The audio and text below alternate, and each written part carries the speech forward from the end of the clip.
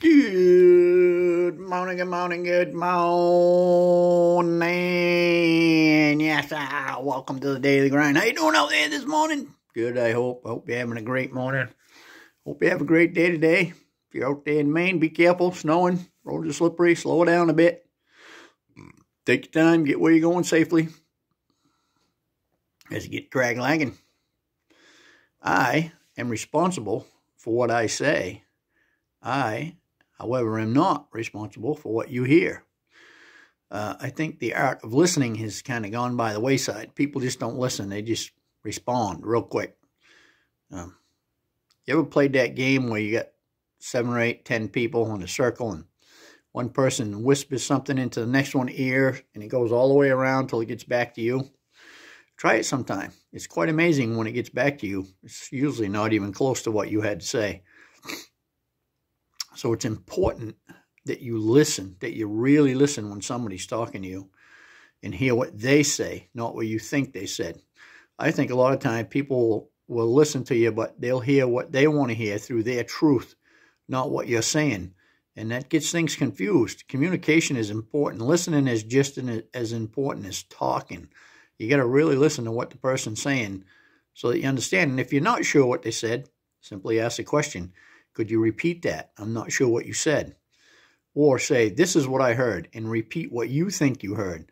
And then you'll know if you actually heard what they were saying or if you have kind of put your own little twist on it. That makes a big difference. It's like a guy was going to the grocery store to get some milk, and his wife said, if they got avocados, get 6. And he said, okay. And he came home with 6 gallons of milk. And she said, what are you doing? He said, you said if they had avocados, get 6, so I got 6. She said, I meant get 6 avocados. See, he heard something totally different than what she said. So you got to really be careful about listening. And if you're not 100% sure about what was said, ask the question, could you repeat that? Or say, this is what I heard. Is this what you mean?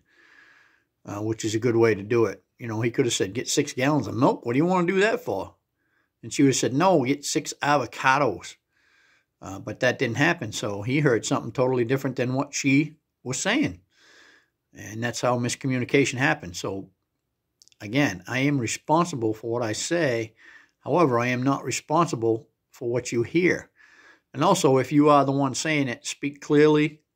Say what you mean very clearly so that someone understands or has a chance to understand exactly what you're saying. And, you know, if you're not sure, ask them to repeat it. Could you repeat what I said so I know that you understand what I'm trying to say, not what you're hearing? That's a good way to clear that up, too. Anyway, that's my story. I'm sticking to it. Be careful out there today. Hope you have a great day, great weekend now. See you Monday. Over.